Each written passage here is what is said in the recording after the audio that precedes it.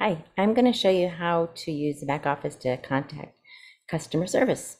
So you'll go ahead down here and the bottom screen is a gray little bar. You're going to click on information after you logged in. And right here you can click contact customer service. You want to go ahead and click add new topic.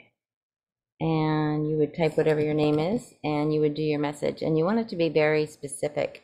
If you're talking about a specific order, you want to put your DO number, which you'll find in your purchase order report, where you ordered it from, and the device. And if you have a serial number, you'd want to put that in as well. And then you want to make sure that you check back in, because you can see I have one here, and it said that I need more information. So I'm going to have to go ahead and click on that and get that more information. I did not provide enough info. I have to get all the SN numbers for my warranties. So just make sure you check back in after you contact customer service to make sure it's taken care of.